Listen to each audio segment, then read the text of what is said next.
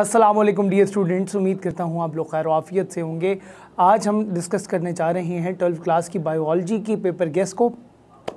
आप लोगों को बताऊंगा कि वो कौन कौन से इम्पॉर्टेंट सवालात हैं जो कि आप लोगों के पेपर में आने हैं, और शॉर्ट क्वेश्चंस को हम डिस्कस करेंगे और फिर अगली वीडियो में हम लॉन्ग क्वेश्चंस को डिस्कस करेंगे। तो फर्दर एनी डिले बढ़ते हैं आप लोगों की 12वीं क्लास के इम्पॉर्टेंट शॉर्ट क्वेश्चंस की जानिब, यानी कि गेस पेपर की जानिब।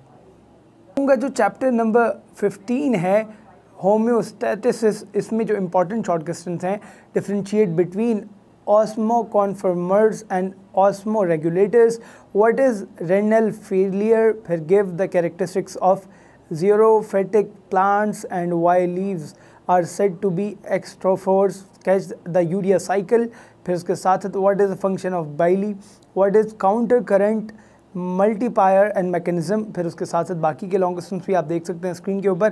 फिर अगला चैप्टर है chapter number 16 support and movement. इसके जो इंपॉर्टेंट शॉर्ट क्वेश्चंस हैं, right to characteristics of कॉलोनीमिया tissue and what is लाइगमेंट, फिर उसके साथ साथ what do you know about sleep movement in plants, what is पॉलविनस, फिर उसके साथ what is its function, what is the difference between compact and spongy bone, फिर write down the difference between टेटेने and टेंटेनस, फिर उसके साथ बाकी के जो इंपॉर्टेंट शॉर्ट क्वेश्चंस हैं आप स्क्रीन पे देख सकते हैं।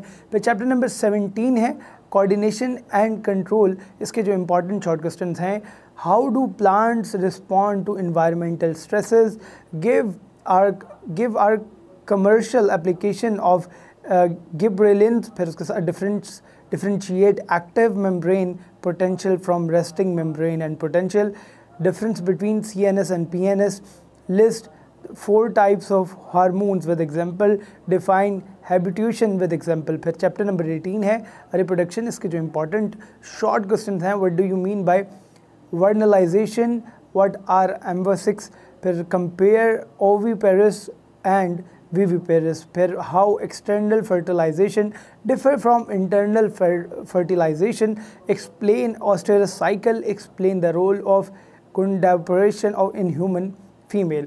फिर चैप्टर नंबर 19 है, इसके जो इंपॉर्टेंट शॉर्ट क्वेश्चंस हैं, डिफाइन एपिकल एंड इंटीग्रली मिस्ट्रीम्स, फिर differentiate between primary growth and secondary growth, define growth correlation, how ageing can be show down, what are the नेबुसिस्ट and differentiate between tetralogy and ट्रेटाजेंस। फिर chapter number 20 है, 20 number के जो important आप लोगों के short questions हैं, how many chromosomes are found in sugarcane and mouse, define promoter, differentiate between sense and antisense strand, define codon and anticodon, what are the points, mutation, give example।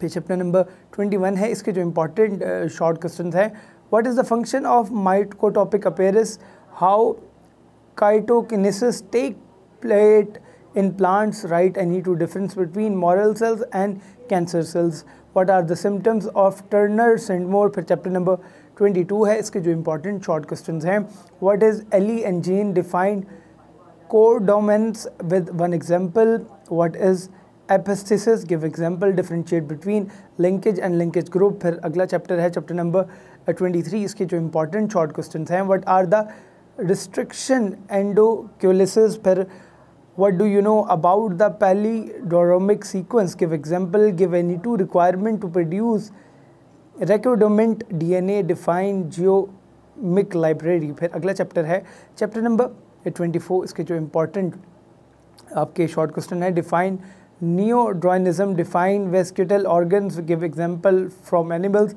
Define Hardy वाइब्रिंग theorem, give its formula, differentiate between एनग्रेज and threatened species. फिर अगला chapter है chapter number 25 ecosystem, what do you know about the term ecosystem, differentiate between ऑटोक्योलॉजी and सिंकोलॉजी, define greasing, what are the effects of ओवरगीजिंग, differentiate between ectoparasites and endoparasites. फिर अगला chapter है chapter number 26, इसके important short questions हैं, define लिमिटिक zone, mention it's life, compare थल and थर, what is Thundra, where it's found in Pakistan। फिर chapter number 27, define soil and give its basic constituents, define wildlife, give its important role, differentiate between deforestation and afforestation, what is ozone layer।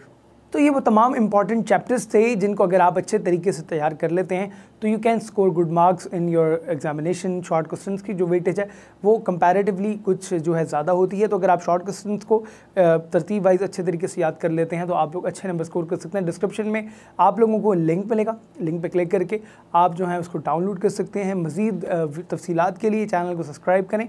मुलाकात होती है आप लोगों से फिर video में।